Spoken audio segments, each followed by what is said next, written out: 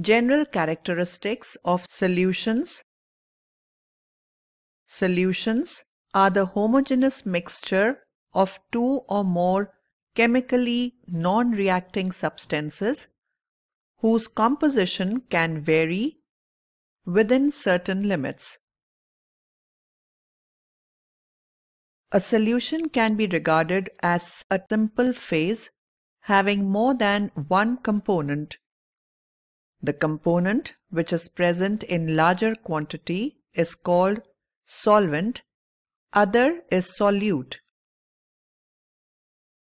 The table shows the list of solution and their examples.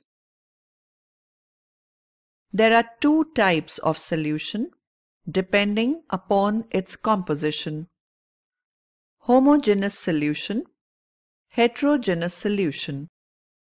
Homogeneous solution. It is a type of solution in which composition and properties of solutes are uniform throughout the solution. Here, solvent is generally present in larger amount. For example, salt solution. Heterogeneous solution.